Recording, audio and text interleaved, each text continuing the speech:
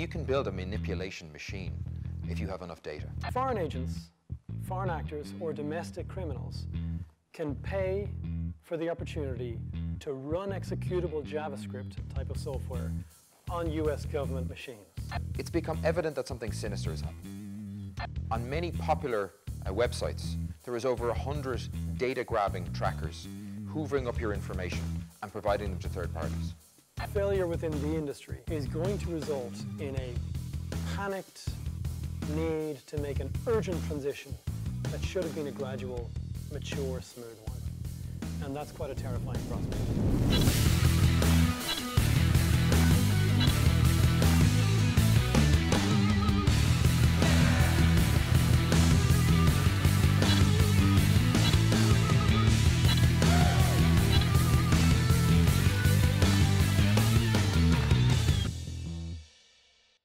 The early days of the internet had huge promise. There was a chance to democratize information, there's a chance to sell from anywhere, there's new business models emerging, and it was a really, really exciting time. One of the key things that when you talk to people from that time, the Tim Berners-Lees, the Jaron Laniers, the Brendan Ikes, there was a chance that some of the things that we got wrong, and many of the things that we got wrong in the world of bricks and mortar, we got to rebuild them better in this new digital world. The breakthrough moment was the advent of Netscape. For the first time, tens of millions, hundreds of millions of people could get online. It was a lot more basic than what we know now, but it was really revolutionary at the time. Even though it was dial-up, people were getting a chance to interact with people from around the globe, swap emails, share a whole lot of different experiences, and that was a really heady time. So we had all those dreams, but that's not how it turned out. The early vision of an open internet where all the players got to contribute and got to benefit equally, that's gone. Over the last 15 years in particular, there's been an increasing centralization of all of the activity on the web. And all we've got to think, all we as individuals have to think about, is where we spend our time. It increasingly goes to a small number of walled gardens. The places where we search, the places where we send messages to our family or colleagues at work, the places where we go for email, and the places where we buy. This has become a very sterile environment where only a small number of players have a huge amount of control. Let me take you back to 1994, to the first banner ad that was run on Hotwired, which was the online version of Wired. It was for AT&T, and that humble banner ad got a whopping 44% click-through rate. And if you compare that to today, where display advertising gets well less than 1%, it was a huge success. And behind that success, it pioneered a template for publishers like Wired and Hotwired to provide free services to users paid for by advertisers. And this was the beginning of the free web. So here was a new template for publishers that wanted to create content online. And it gave the promise of content for users, and it was paid for by advertisers on the other side. So publishers now had a business model.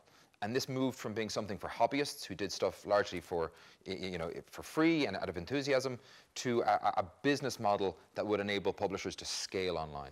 From that humble ad, a huge industry grew. And this massive ad tech industry. And as that evolved, people became banner blind. The ads that you saw had less and less impact. So there was a need to evolve. And the thing about the internet, it's different to traditional media. You're able to gather personal information, which you couldn't do with a newspaper. And that ability to collect and extract information from people as they travel across the web became really valuable. The more data you have about somebody, the more you can determine what decisions they're going to make. The more you can understand what their preferences are.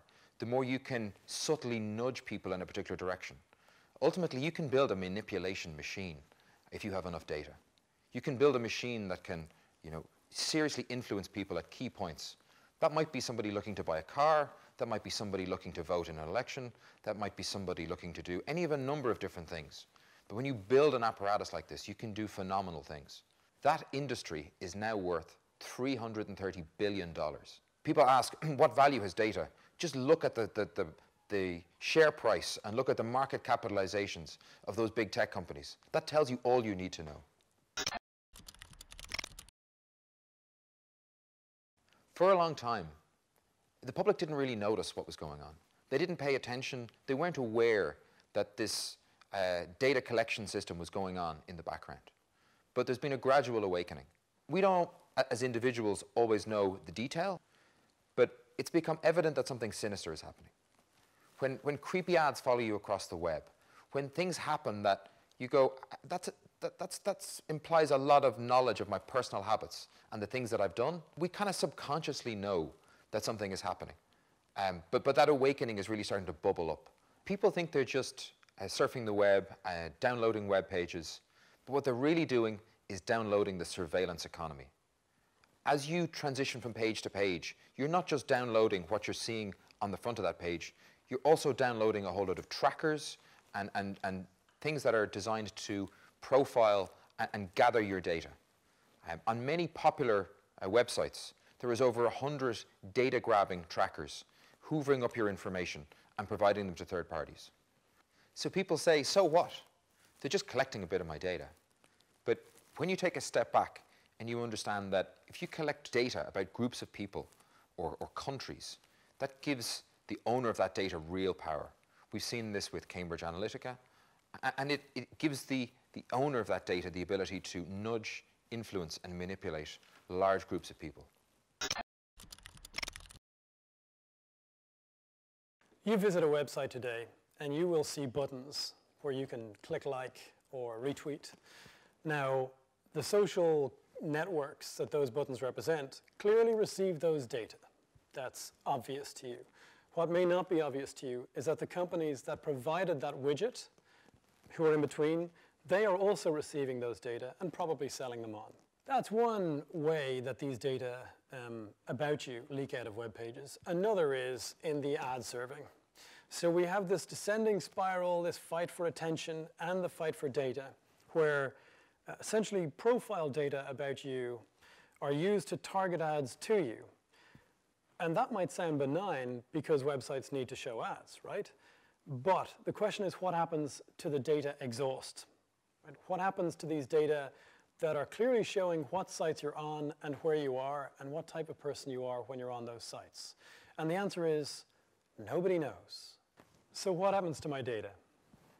When I am next submitting my CV online and some hidden algorithm decides whether to shortlist my CV for the job, does that algorithm have access to data about me that at some point was hoovered up about me without my knowledge? When I next buy an airline seat, is my seat cheaper or more expensive than yours?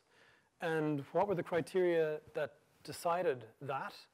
And was that decision fed by information that someone snooped out of my web behavior? And the same question is in my mind about applying for a mortgage, about applying for insurance, health insurance. The same question is very, very present in my mind as we head into the next election. What data about me is floating out in this data broker ecosystem without a chaperone, without my control? The fact that I can even ask that question shows that we are living through a time that historians will probably call the great civilizational data breach. Where do those data come from?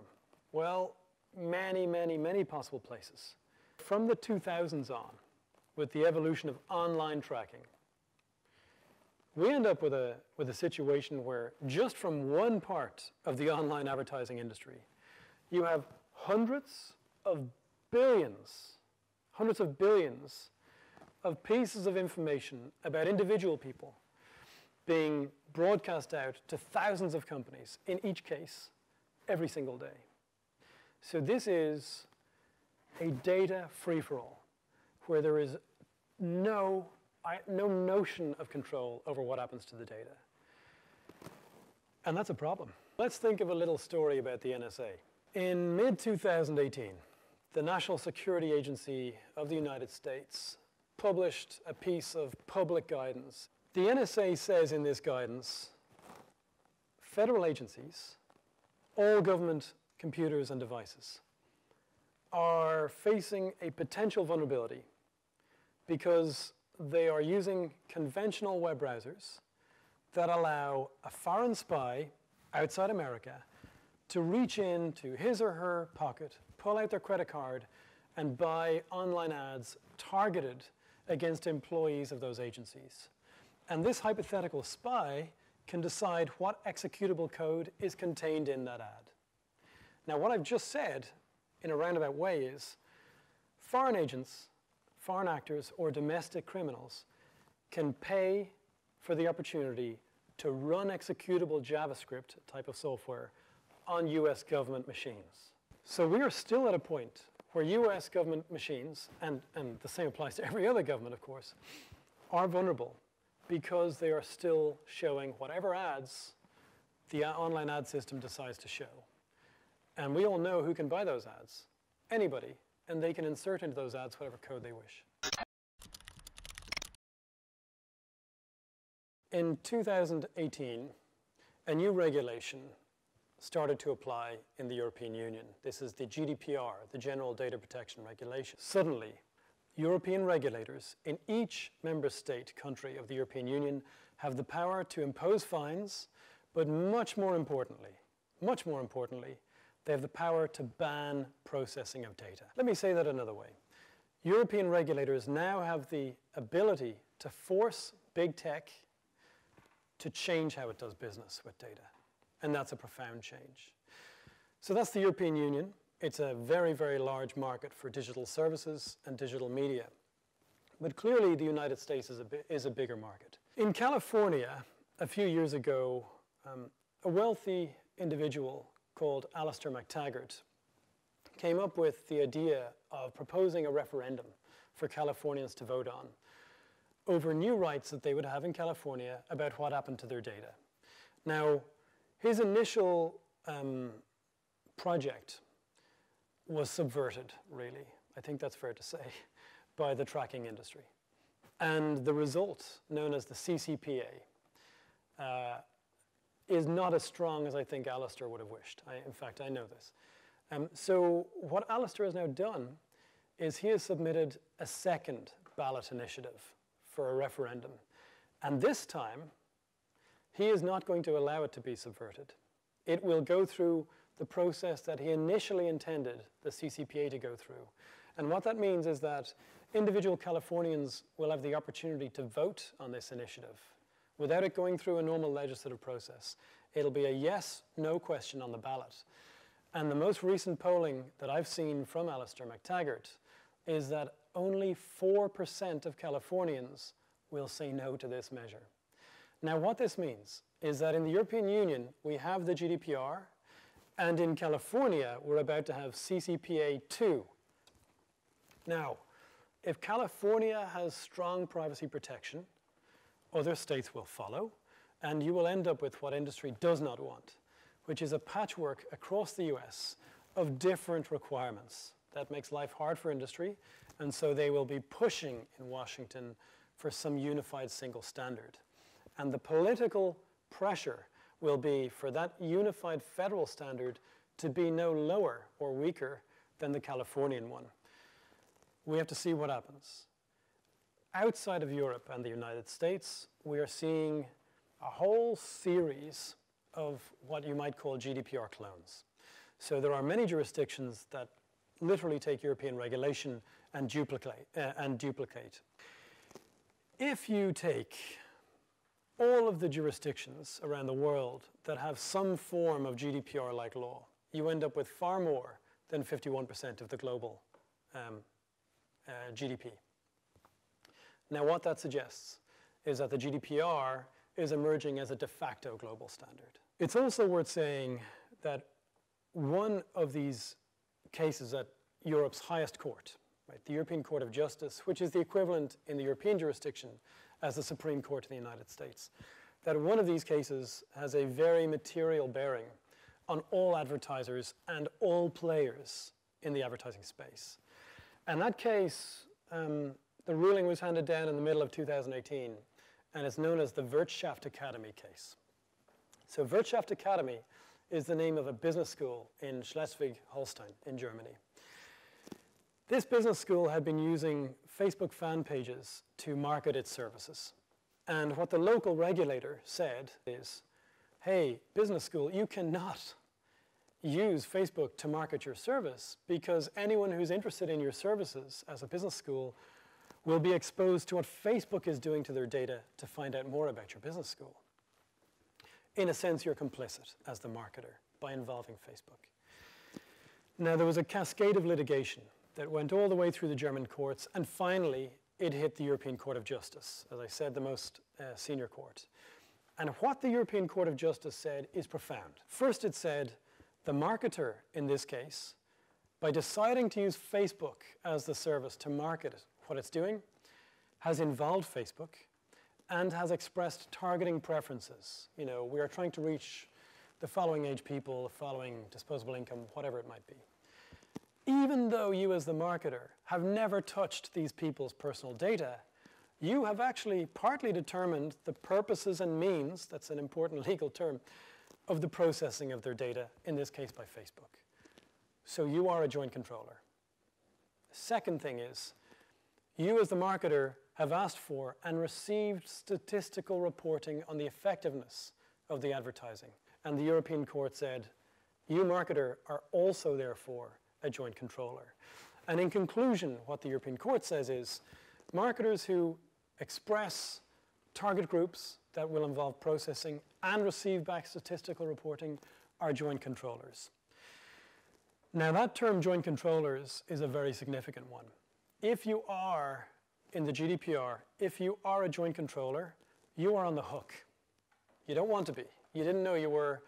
You didn't even think you asked for this stuff to happen. There may be a chain of companies involved, and maybe actually you're not a marketer. Maybe you're one of these companies, and some partner is processing data to make this campaign work the way it works. But actually, there's a very important article in the GDPR. It's Article 82, Paragraph 2. And what the article says is, in the event of damages that arise from an infringement of this regulation, all controllers are jointly liable. So, every brand in the world, every technology company that is working with every brand, everyone, every publisher, finds themselves exposed by what they are doing or by what their partners are doing. We're at a moment where everyone is exposed to a risk that they do not understand and have not quantified. We still have, unfortunately, this cultural hangover from the last 15 years when there were no sanctions, no real sanctions applied to the law. That failure within the industry is going to result in a panicked need to make an urgent transition that should have been a gradual, mature, smooth one. And that's quite a terrifying prospect. It's not just governments bringing about change. There are a range of private companies, disruptors, that are also accelerating this change. I like to call it the privacy stack. So a whole range of solutions that anybody can use that give you the same services but respect your privacy and your data. We have DuckDuckGo, which provides an alternative for search. We have Proton Mail that provides an alternative for email. We have Minds, which provides an alternative for social media. And then there's Brave. Brave is a next-generation web browser, one that puts user privacy at the core of their experience. So your personal information never leaves the device. The team at Brave have seen this industry from the inside. Brendan Eich, our founder, worked on Netscape in the 90s, developed JavaScript himself in 10 days, and also was the founder of Mozilla Firefox. As a team, we know where the bodies are. And this is a chance for us to change the web. And it's not just about privacy. Cutting out the surveillance economy has a range of other benefits. Speed, your browsing experience can be way faster. Battery life, data costs, you're downloading a lot less and you're saving a lot more. So when we reflect on all of these changes that are taking place, from a regulatory point of view, new entrants providing viable alternatives, there is a chance that we can go back to some of that early enthusiasm across the web, that all of the people who are participating and collaborating, which is what makes the web special, they can all gain, they can all share in the value that's created, the knowledge that's shared, and the opportunity that flows from it.